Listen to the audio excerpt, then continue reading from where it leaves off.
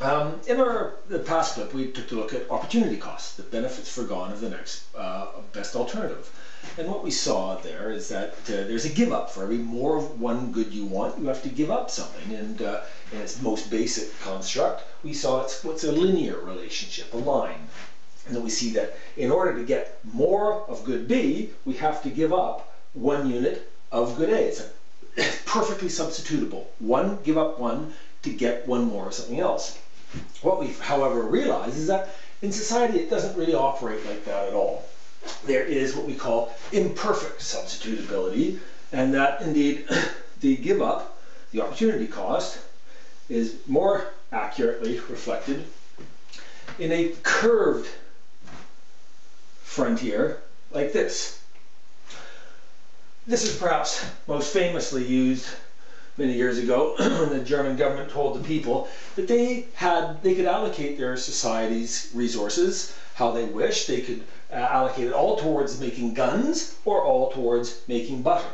And I take that to mean they could all make manufactured goods, or they could have all consumer goods. And what we see is that the economy and the people can make an assessment of which combination of goods they want. And they could decide to have X amount of this good and Y amount of consumer goods. Any point on this frontier represents an efficient utilization of resources. It's just a value judgment on where society wishes to operate on that point. In reality, of course, we don't operate on this. This is a theoretical construct. This is a point that we don't ever really achieve, because this would require every single piece of machinery, every single human being, every single bit of transport infrastructure, whatever in the economy to be working 100% of the time, which of course it doesn't. We have unemployment, we have all sorts of underutilized resources. So in reality, we'd operate somewhere at a point like this.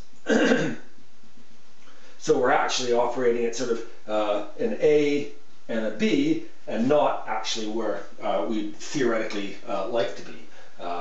We could also say there's a point beyond the PPF, but we can't operate there because given the state of technology and all the resources we have, that is impossible now. Some stage in the future, as the economy grows, population grows, our technology evolves, we will be able to operate out there, but now that is not possible. That's an impossibility. So we have to operate within this stage here.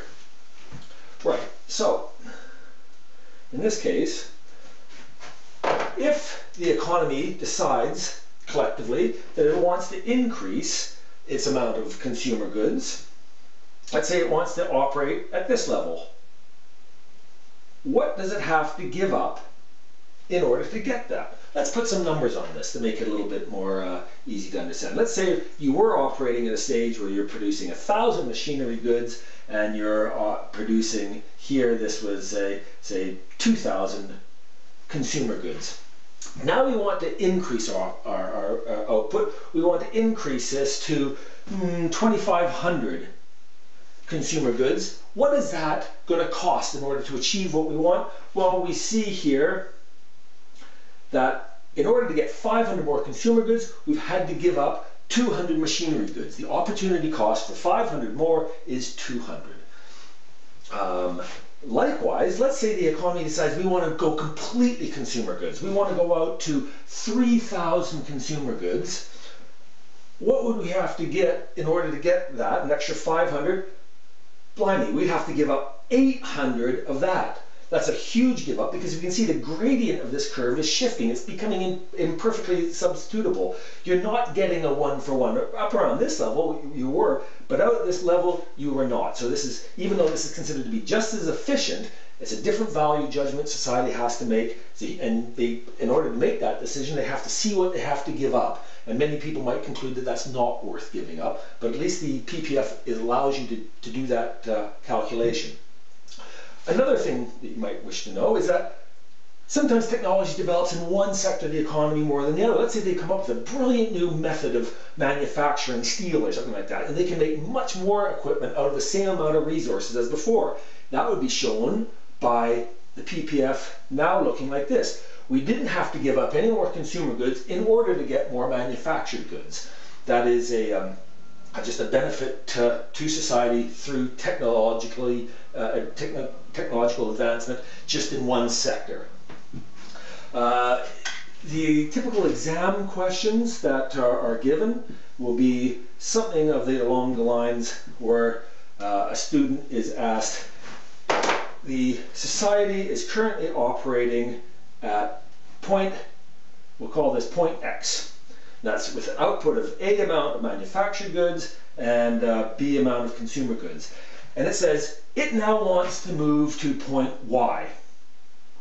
What is the opportunity cost? And the answer would be, in order to go from point B to C, you have to give up A to D.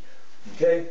In order to move from X to Y, we do gain B to C, but we give up A to D.